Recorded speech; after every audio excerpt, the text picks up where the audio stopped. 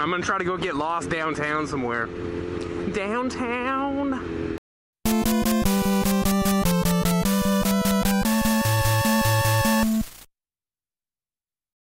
Get out of the way, get out of the way, get out of the way, get out of the way. My very first car was a gold version of this Infiniti G20. That was so much fun. Oh my gosh. I used to race everybody from stoplight to stop. Like, I raced any chance I got. And it's so funny because I actually never got caught street racing in that Infiniti. Never. I got caught street racing in a couple other cars, but never in the Infiniti. And I had that thing for at least 2 or 3 years, and I probably raced like well over 100 times in town. You fucking faggot.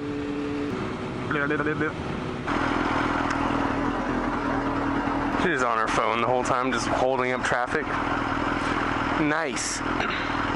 It's always good to hold up traffic, right? Especially when you're on your phone. I mean, traffic should stop if you're on your phone. Oh, you're off your phone. Now you're gonna go. Man, in this city, if you tell somebody to get off their phone, they'll probably shoot you. Sometimes this place can be very ghetto. Very violent. This town could be very violent.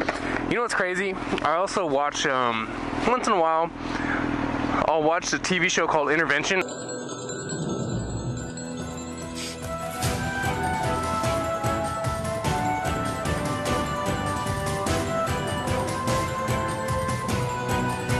I used to watch it all the time. I think it's a great TV show. It always gives somebody hope, especially people struggling with addiction. Like, I will always be struggling with addiction. But Intervention is such a great show. And lately, all the people in the United States kind of seen that show before because they have like 15 seasons or whatever, and they usually use about 5 different interventionists. So people catch on really easy here in the States. But they've been doing a lot of Canadian interventions. And what I notice about Americans versus Canadians is the level of violence. Americans go crazy for like the stupidest shit. And there's like no reasoning with them. Like, they're right and that's it. Is that the way America is built on? Just like, fuck you, I'm right. If everybody had that mentality, like, nobody would get anywhere in life. And if you ever watch one of the newer seasons of Intervention, most of them are going to be in Canada, and you just look at the level of violence in Canada, you just look at the mentality of the Canadians, level of violence, like, you never, even like the most worst freaking drug users don't even get that violent, like, not at all. They're willing to listen to other people's side of the story and change their lives. Americans, we're just like, fuck you, I'm doing drugs, leave me the fuck alone. And that shit irritates me because I like to hear every side of the story before I make my decision. I don't jump to conclusion, and I don't say that I'm always right, because in life, man, I always feel like I'm wrong, so I'm always just 95%. Even when I know something for a fact, somebody somewhere will correct me, and I'm like, oh shit, I didn't know that. So it's really hard for me to really commit to stuff. I'm always open to hear reasons why somebody else thinks a different way than I am, because I want to hear it. Let's hear why you think a certain way. I know there's all kinds of like parking garages around here too, but let me see if I can get into one. Hopefully they don't make me pay any money, because I ain't got shit. I'm just gonna ride to the top.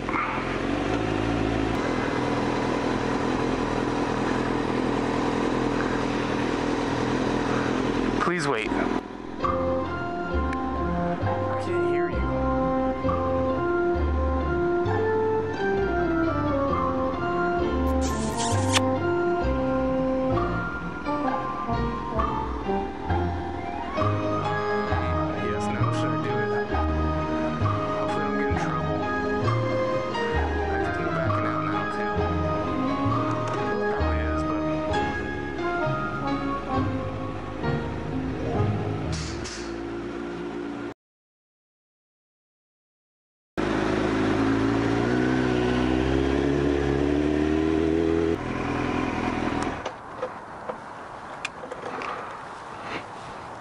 There's the stadium. Chancey Park. It's where the Fresno Grizzlies play. I think they just switched. I don't know if they're going to be a farm team of the Giants anymore. I think they're going to be a farm team of the Houston Astros.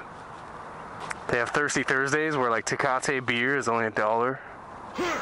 Pretty legit.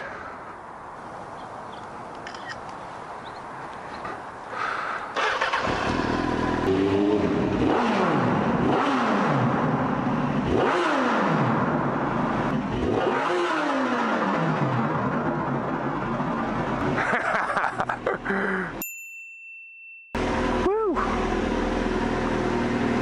Prepare to stop.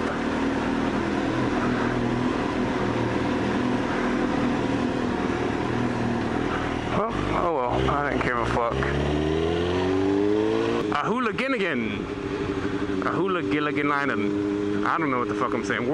Noises are just coming out of my mouth at this point. Ugh.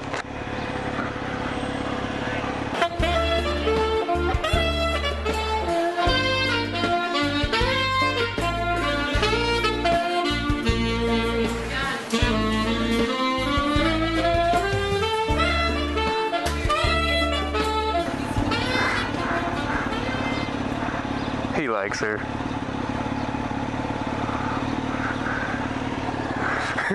She looks good, huh? She looks good, huh?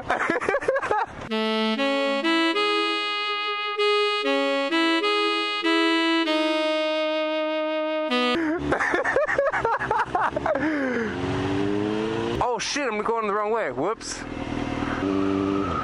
I'm just riding around town. People are like, dude, is this guy even going anywhere? I keep riding past the same spots. Is this guy even going anywhere in life? Nope.